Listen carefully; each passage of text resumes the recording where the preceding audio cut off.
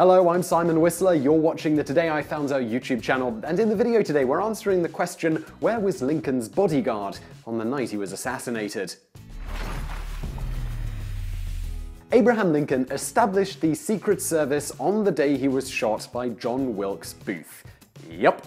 Unfortunately, even if the organization had been instituted earlier, it wouldn't have helped. Rather, the Secret Service was tasked with cutting down on the amazing amount of counterfeit money circulated in the United States at the time, hence why, until March of 2003, they were a branch of the US Department of the Treasury. It is estimated that 1/3 of the US currency in circulation was counterfeit when Lincoln signed the piece of legislation that would establish the Secret Service. Lincoln did, technically, have a permanent assigned guard on the night of the murder, but a more inept guard they could not have found.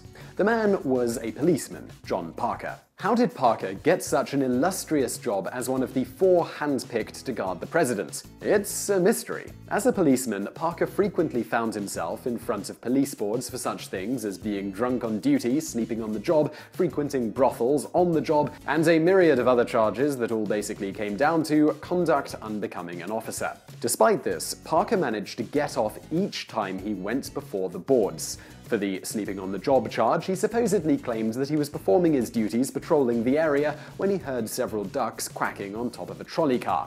Naturally, he climbed on top to see what was going on and promptly fell asleep. As for frequently visiting brothels while on duty, he supposedly defended himself by claiming that he was not actually there as a customer, but rather to visit certain of the ladies privately as they had called for a police officer, so it was naturally his job to go hear what they had to say, and of course they wanted to talk to him privately. Through all this, not only did he manage to keep his job, but when the death threats against President Lincoln became severe enough, Parker was selected, with 3 others, to be the president's guard. It is theorized by some that this was because he may have been related to Lincoln's wife, Mary Todd Lincoln, through her mother's family. Mrs. Lincoln is known to have written a letter on Parker's behalf to get him out of the draft, so at least there was some association there, whether family or not. Unfortunately for the president, on the night he was shot, it was Parker's shift, and not one of the other 3 who had outstanding records as policemen. So where was John Parker when President Lincoln was being shot in the head?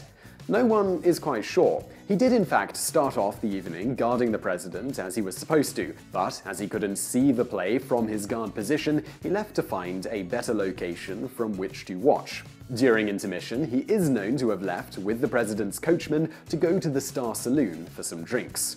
After this, no one is quite sure where Parker was when he was supposed to be guarding the president. The important part is that he was not at his guard post.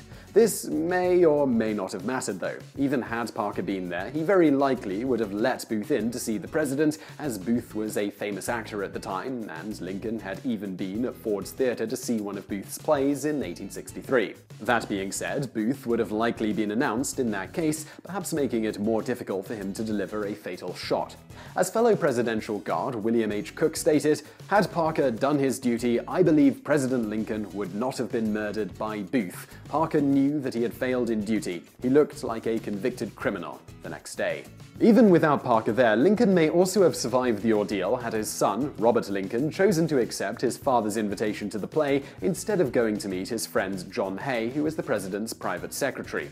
Being the youngest of that party, Robert Lincoln would have sat in the back seat directly next to the door.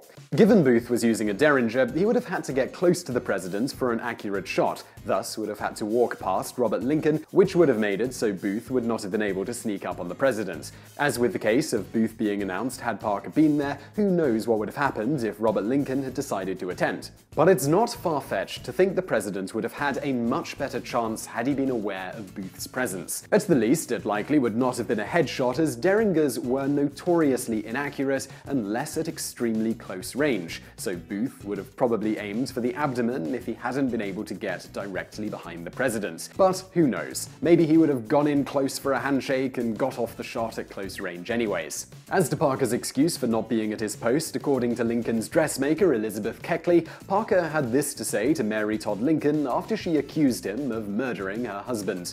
"I could never stoop to murder, much less to the murder of so good and great a man as the president.